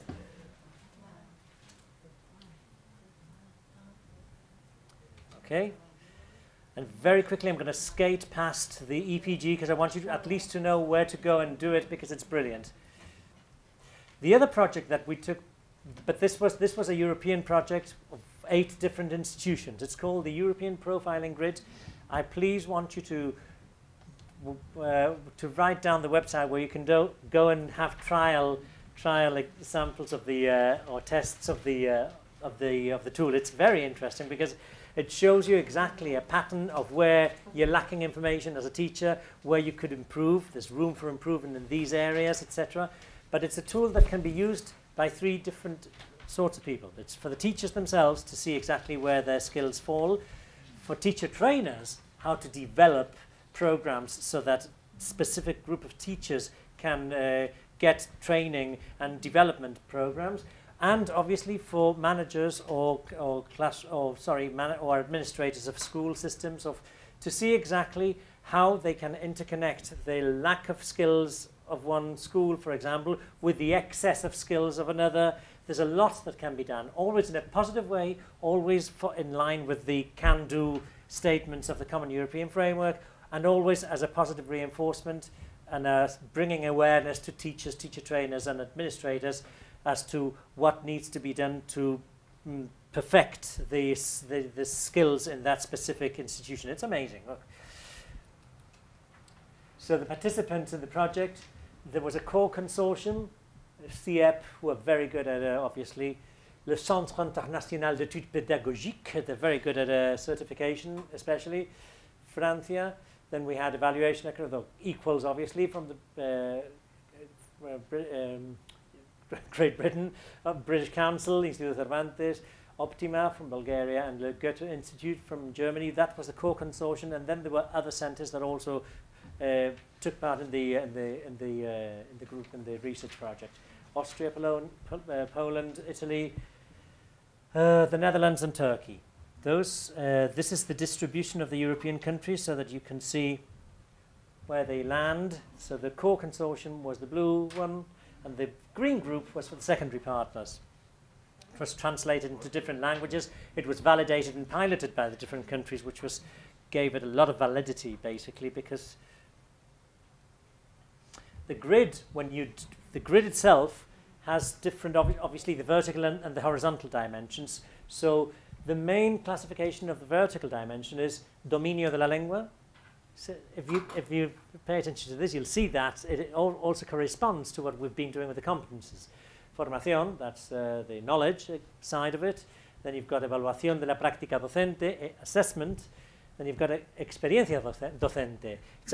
It's a mixture of a portfolio and also a guiding star, basically, towards improving your different skills, etc. And then it's got 6 phases, development phases: 1 and 2, 2 and 3, 2, 1 and 2 and 2, 3, 1, 3, 2.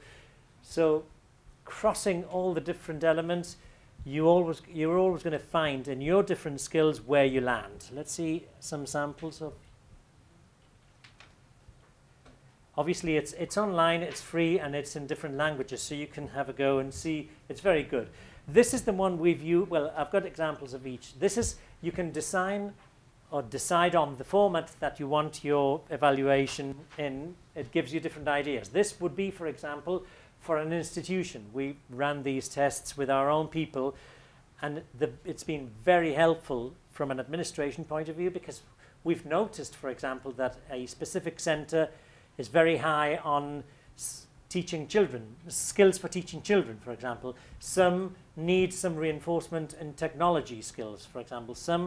It's never used in a bad way, in a sort of negative, assessing, in evaluating or job offering way. I mean, you can use it in different ways, but it's also in a positive way, so as to reinforcing and building up on the skills that you already have.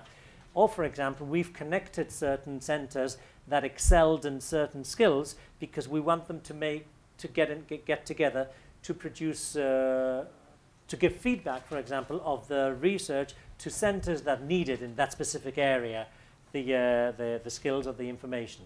So the higher you land, obviously, the better, and that means that in these areas you need to do some work, for example.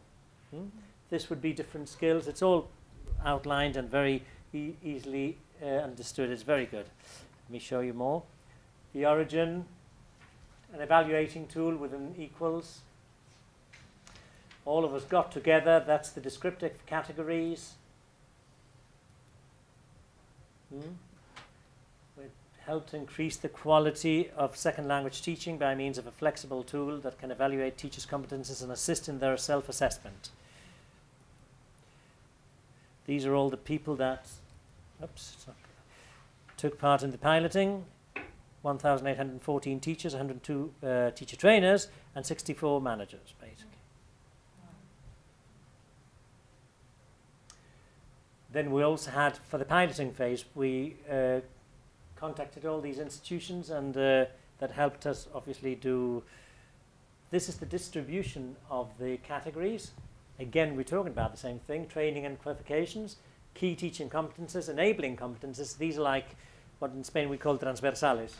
And professionalism, which was the commitment to the institution, for example. And then you've got the different areas. When you start running the evaluation on yourself, it'll skip from one to another. Once you've clicked on this one, let's say, for example, my level of proficiency is, let's say, 3-1, because you read all the descriptors and the bands, and it helps you progress to the next one. So when you've completed all, it shows you like an infograph, basically, of how well you can perform into the different areas and where you need reinforcement. The different levels, the reference levels. It's an innovative tool for foreign language teachers, teacher trainers, and managers, right?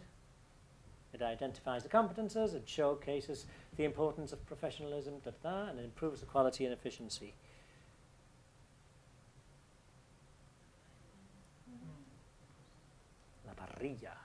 It's lunchtime, isn't it? So it's in 9 languages. And there you've got all the competences outlined for you, organized. Dominio de la competencia, the development phases.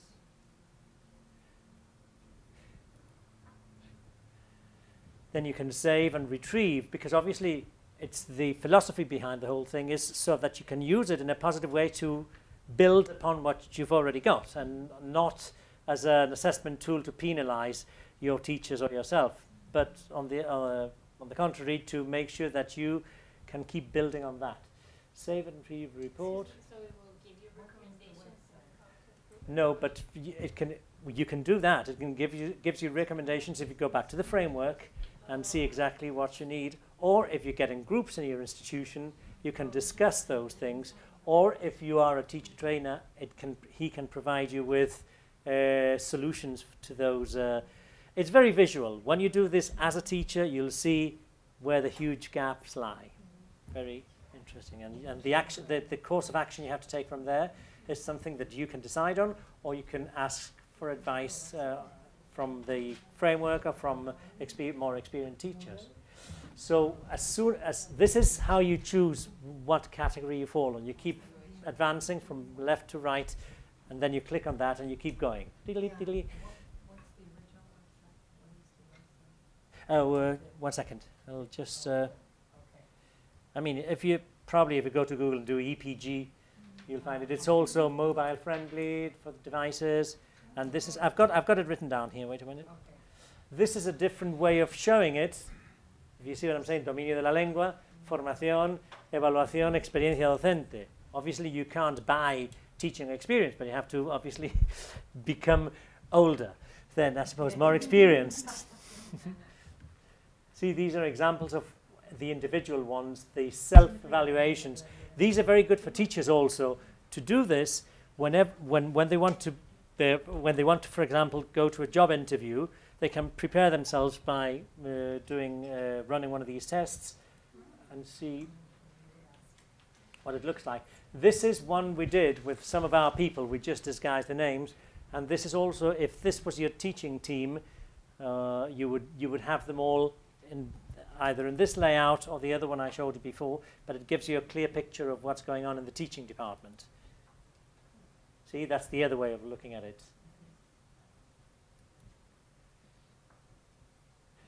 These are some of the testimonials from teachers and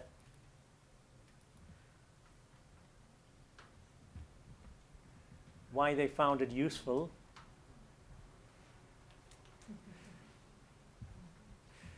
So even from here, you can extract the main ideas of the competences. Para entender las debilidades del departamento y mejorar como grupo, we get the teamwork facet of the competence again. We get all these things disguised in different ways, but it's the same old story. It's the 8 competences addressed in different ways. Para reflexionar acerca de dónde estamos y marcar objetivos. That's where you would do it. This would be the website. http egrids.epg project European Union. And now, just very, very quickly, this is the bibliography you were asking about before. This is what we've done.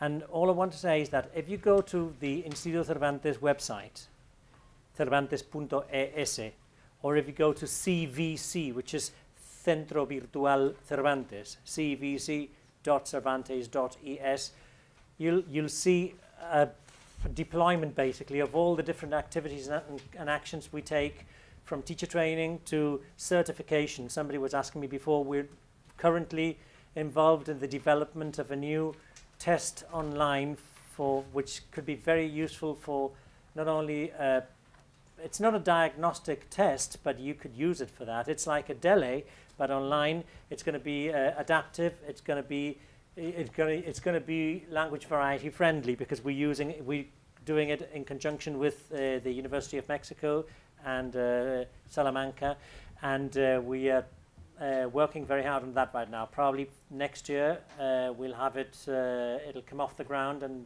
you'll be able to use it. We've worked a lot thanks to these research results we've got from all over the centers of the world. We're doing a lot of, because they gave us a lot of importance and a desperate need for certificating children's language skills. So we've already put in the market the A1 Common European Framework level for children in the examination, and now we've got the A2, B1 levels, which are very demanded in different countries, France, China, Brazil, for children. So we're working on different aspects of that. Now the online program ABE, Aula Virtual de Español, is also undergoing drastic surgery, because it's gone under the knife. We've been working at this for 1 year, because the standards that were being used, which was Flash, were not compatible with all the modern technology. So see, these are the things when we were talking about urban landscape before, and that things change so rapidly. They can throw you to the ditch and say, honey, there you stay. Either you update your skills or you're lost and forgotten. So we're changing the whole thing from Flash to HTML5. And now in October, we'll get a new version of AVE for A1, A2, and then B1, B2, and C1 from here to December. So we've cleaned up all the interface, and all the activities have been revamped, and we've adapted them to the new technology language, which is different. It has an impact on the methodology, really, because you cannot do with tools that are not Flash certain things. So we had to adapt the speed of the methodological component within the activities, etc. So it's brand new. It'll come. You'll have the whole system ready in December. And also very important for those of you, I've brought some of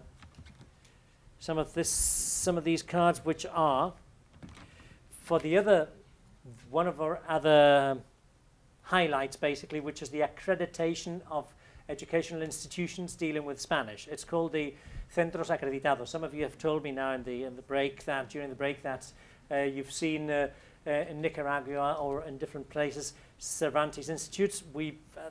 To date, we don't have Instituto Cervantes in Spanish-speaking countries, but we do have accredited centers, which are centers that have Spanish teaching and learning as one of their aims, and which they meet the standard. They get evaluated and audited by Instituto Cervantes, and they meet the 700 standards that they need to become an accredited center by Instituto Cervantes. So all the information is here because it might be of interest, because we give support, methodological support, and we help each of these centers get their curriculum in shape if it's needed, or give them sound advice as to different, all the aspects relating to the Spanish learning process. So this might be of interest to you. I'm going to leave them here so that you can take them.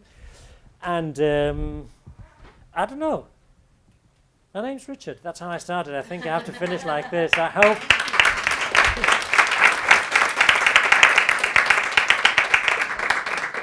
I really hope it's been as useful and interesting and motivating to you as it has been to me.